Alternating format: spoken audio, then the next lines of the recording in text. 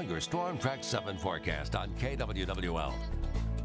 I'm Chief Meteorologist Mark Schnackenberg. Breezy night around here, wind out of the south, and it'll be raining. As we get into the day tomorrow, as the rain shuts off, temperatures will be dropping as the wind picks up out of the northwesterly direction.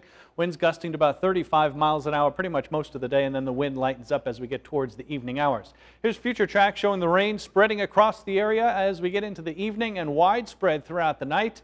As we get towards the morning hours on Thursday, it becomes a bit lighter and scattered about. As we get towards lunchtime, the rain moves out of the area. A lot of clouds throughout the rest of the day, maybe a little sunshine before the sun sets, but otherwise, as we get towards the later part of the afternoon, temperatures will be dropping.